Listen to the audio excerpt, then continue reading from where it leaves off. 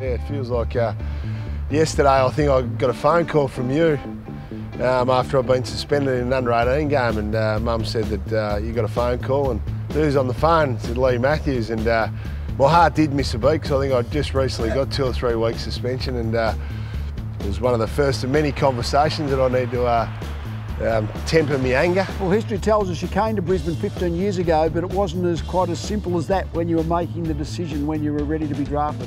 I was a big Lions supporter, Fitzroy supporter, and wanted to come to Brisbane, but as a 17-year-old pick, Hawthorn were really keen on taking me as their one and only 17-year-old pick, which back in those days every club was entitled to take one 17-year-old.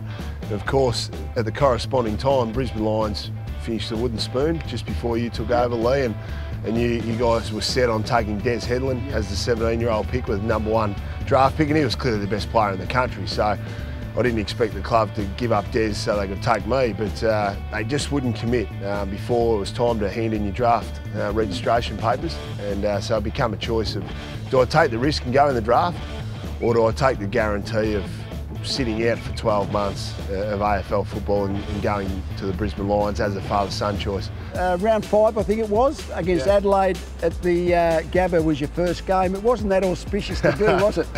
Well, I did clean up Marcus Shooter at the first bounce, so that's been claimed to fame, and 0 touches on the night. I did get 1 free kick though, but Jared Malloy bloody played on and got the advantage rule paid, and I think he kicked the goal. Jonathan Brown, the young 18-year-old, one of 2 rookies out there for the Lions tonight. That's no problems. That's his 4th. After I went home after that first season, I thought, well, no, I need to do something to set me apart from everyone else, and I need to be as fit and as strong and out-prepare everyone I possibly can.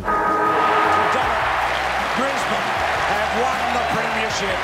So what's the most vivid memory that stays with you from the premiership era? The final siren of your first premiership is, you know, that feeling of euphoria, and it's unbelievable, really. I remember being in the locker room straight after the game where it was just the players and yourself, and we all went around and we acknowledged each other, why we love playing with each other or enjoy being with each other. That was very vivid.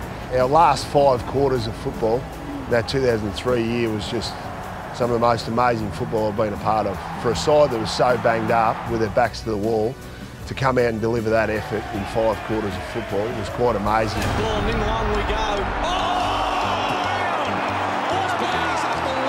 One of the most amazing things I think any of us have ever seen on a footy field. What were you thinking on the way back?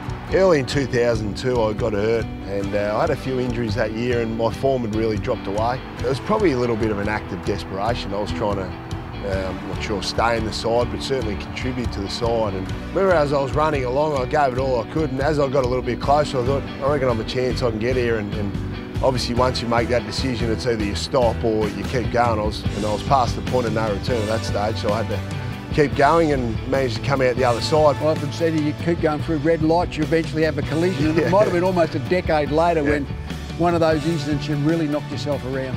Yeah, it was, and it was a bad one, and I got a fractured jaw out of it, but that really was the minor part of the injury. Was the major head trauma that really knocked me around. I can't remember anything until I woke up in hospital, and football mortality stared me in the face, really, because I couldn't drive a car for a month. I felt unsteady on my feet. I had, a few incidents home where I fell over, and so I think Kylie was even starting to question me what I was doing. And even 6 or 8 weeks later on the training track, running around, I just didn't feel comfortable. I couldn't judge the ball properly.